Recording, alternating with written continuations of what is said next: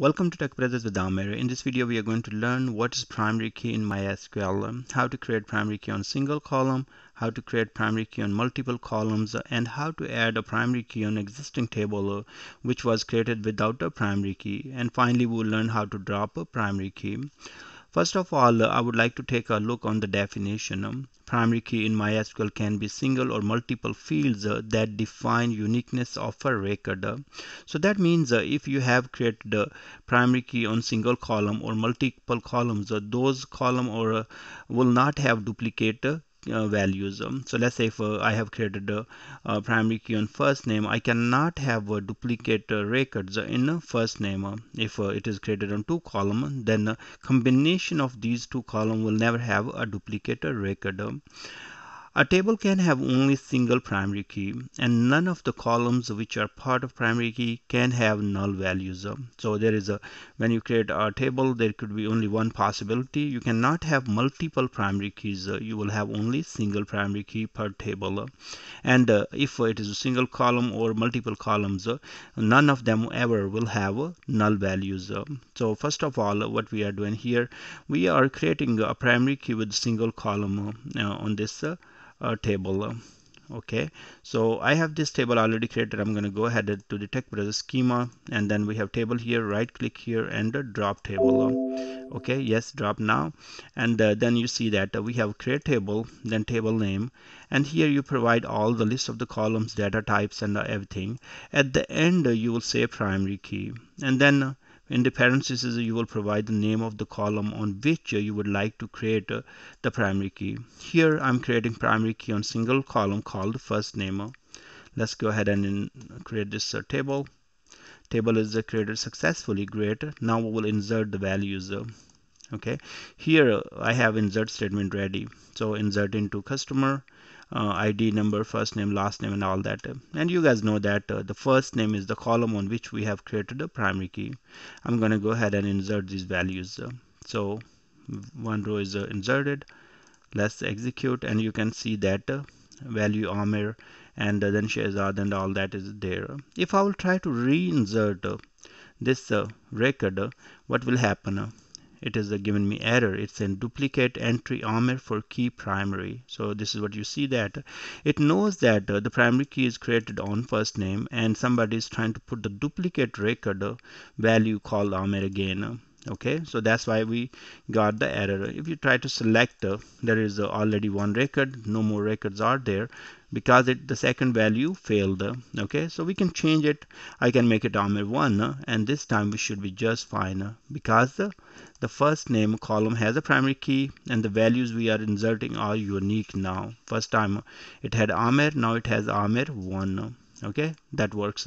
So the value in the first name has to be unique. You cannot insert duplicate records in the primary key columns. Okay, one more thing what we would like to do, we would like to drop table here, customer. Okay, and then what we are going to do here in the next scenario, we are going to create a primary key on multiple columns.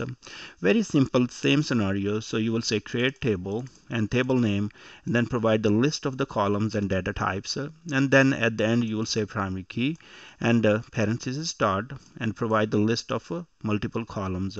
Here I have first name and last name, so I'm creating the primary key on two columns called first name and last name, separating by comma, and that's all. Go ahead and run this statement.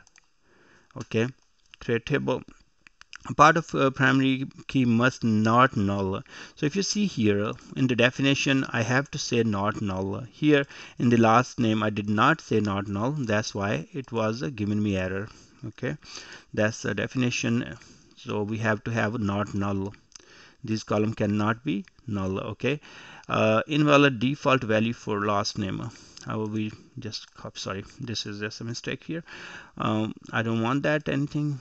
No default value for last name. Okay, the table is created now, and I can go back here and see we have Amir Shehzad. If I will try to insert this value here, so you see that one row affected. Great.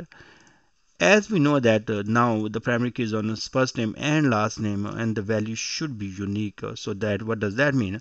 If as a combination the values should be unique. So first name is Amir here, and I'm trying to insert another record called Amir. It will insert because the last name is the Shehzad 1. So if I will insert this value again, so you will see the value is inserted, and you can see that now if we run this statement to see the data, the value is there. So as the primary key is created on multiple column, so as combined the value should be unique. So you see that here I have Ahmed Shehzad and here I have Ahmed Shehzad 1. So even in the first column I have the duplicate records, but as the primary key is on multiple columns, it is considering as combination of the record should be unique as combination. So it depends upon first name and last name. So but you can see that as combined these values are different from each other. Okay, great. Now we can go ahead and drop this table again. And here what we are going to do, let's say if the table is created without a primary key, in this case I'm going to go ahead and delete this row and create a table without a primary key. So we can create a table here. Table is created, and now we did not define any primary key. So let's go ahead and take a look on the definition. You can always say describe here, describe customer, and it should show you the table. Okay, so you can see that no primary key is here or anything.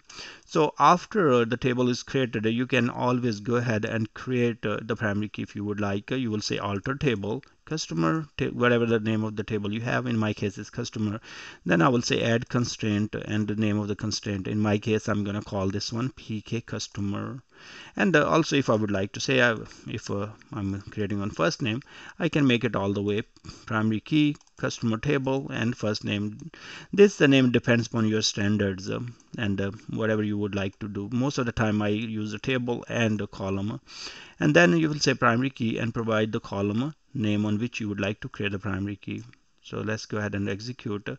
The primary key is created. Now if we will say describe a customer, it should show us right here. See, the primary key is the primary. Okay, great. So you will say alter table, table name, and then add constraint, name of the primary key, whatever the name you would like, and then say primary key, and then provide the column. If I would like to do, let's say I'm going to drop this table here again.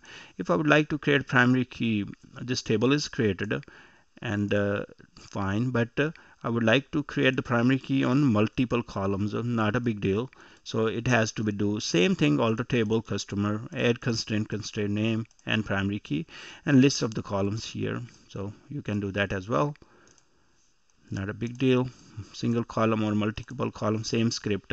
So if you will go here, now let me show you. It is a let me see if we did run this script. Okay, last time sorry, last name, that's why we didn't see in the describe.